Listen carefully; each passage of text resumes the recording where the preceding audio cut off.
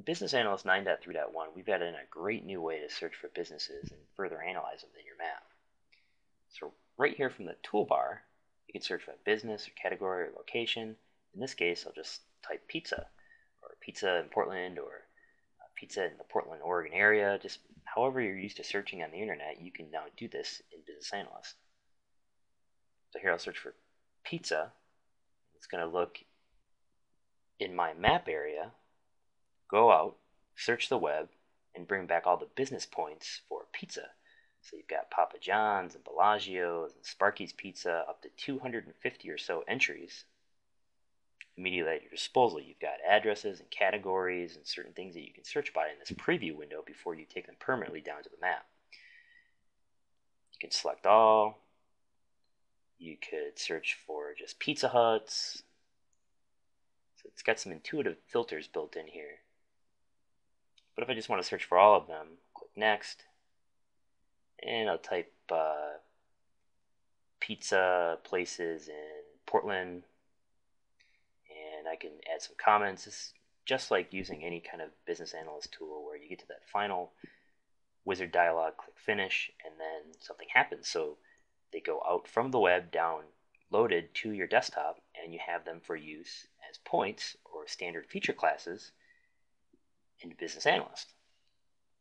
So I can open up my attribute table now from the table of contents, and I can see the addresses in here, the name.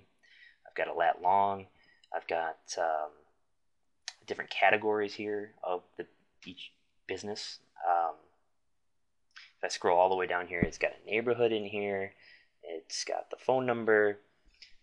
If there's some kind of user ratings, a description, even a website. So if any of this is available through the Bing API, we just grab it from the internet and download it as an ArcGIS feature class. So now let's go look for some coffee shops in Redlands. Search.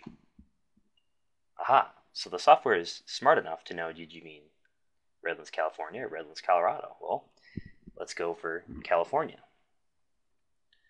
So it's going to go out, it's going to search for coffee shops in Redlands, just how it searched for pizza places in Portland.